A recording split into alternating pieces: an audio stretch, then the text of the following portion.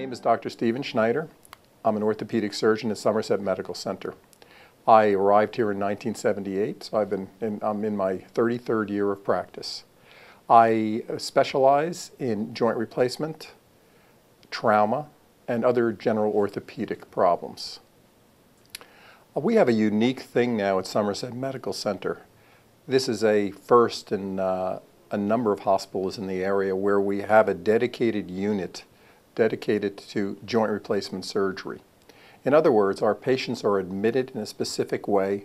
They're all given reserved rooms. They all have their own private rooms. There's a tremendous advantage, especially since our unit is new and extremely modern.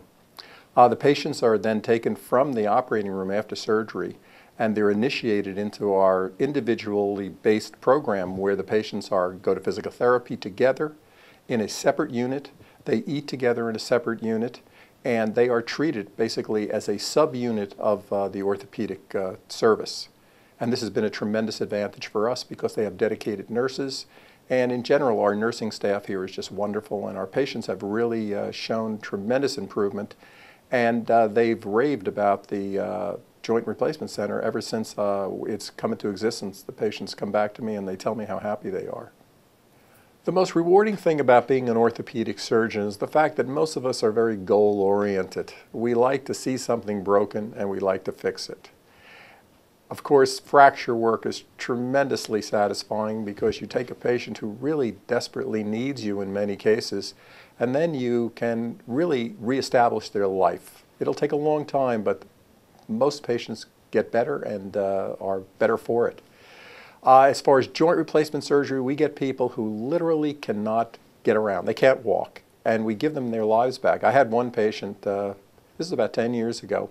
She was a woman from just west of here, and she had two terrible knees, just two terrible knees, and she would walk. She arrived in my office, she was all hunched over, and she had been living in the same house for 50 years. So after her bilateral total knee arthroplasty, she was doing her hedges one day, a couple of months later, and a neighbor who she had known for 35 years drove by and asked where she was, if she had moved, because he had never seen her in 20 years standing up without some type of apparatus to aid her. So when that lady came into the office and told me that story, that was just tremendously gratifying for me.